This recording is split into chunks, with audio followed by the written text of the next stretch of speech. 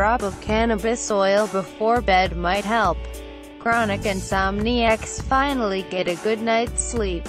Source: One News. And a world-first, University of Western Australia researchers will test if the sedating effect of medicinal cannabis works on the 1 in 3 Australians who regularly have difficulty falling or staying asleep.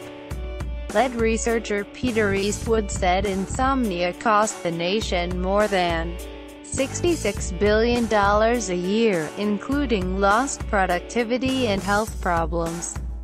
Current treatments for insomnia include cognitive behavioral therapy, which is very effective but time-consuming and expensive, and the psychiatric drugs benzodiazepine, which are addictive and come with numerous side effects. Professor Eastwood said, "It's a huge market," he said.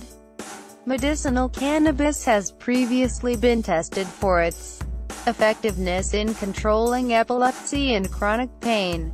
Test subjects reported side effects including feelings of sleepiness, which led Perth-based pharmaceutical company Zelda Therapeutics to develop a cannabinoid formula to investigate its use in insomnia.